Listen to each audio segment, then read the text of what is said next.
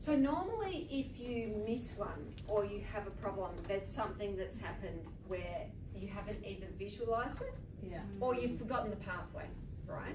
So what I'm going to encourage you to do, and we're going to talk about it in the next session, is you need to have, over time, about 5 palaces that you've made and used in your own time. And you actually can reuse those again.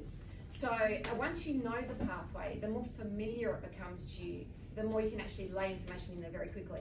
Because this is for short-term learning, right? So these are called like short-term memory palaces, or for training memory palaces. So you have different types. If you were learning a language, you'd get a memory palace that you're only ever going to review that palace for those words. I give a whole lot of public speaking speeches that I do, and I have like a library of memory palaces. So someone can contact me and go, oh, can you give your talk on blah? And I go, when? Tomorrow? Yeah, no problem. And it's only ever got that information in there. And the more times you review it, it slowly goes into your long-term memory. You kind of don't need it anyway. It's more for just when you blank out and you go, oh, hang on, what am I trying to talk about now? And then you go, oh, I'm up to there. And it gives you like a little prompt. It's like someone whispering in your ear. What we're doing here is a temporary memory palace to like improve your memory and to do training on a regular basis. And you can go over that material. Like in 2 days, or probably, often your first memory palace, it's a bit different, but subsequent ones.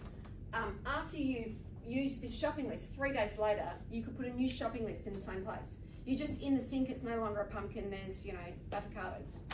So, so that will sort of become a bit clearer sort of as we talk about it a bit more. Something else I just kind of wanted to point out as well is a lot of the times in life, information is, if you remember it in an order, you get extra information that you didn't realize that you could. So it's always important to order the information before you memorize it. So in this example,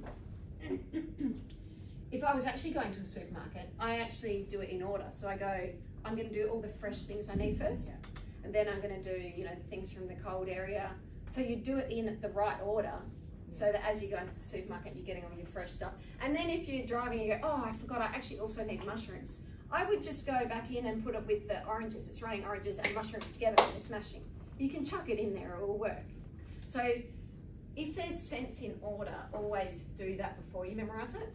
For kids, if kids are ever using these techniques, there's so many occasions when this would help where, like, let's say if they were trying to remember all the countries in a continent, if they're going to do that anyway, they may as well do it in some sort of order that helps them get extra learning, like in size, country size.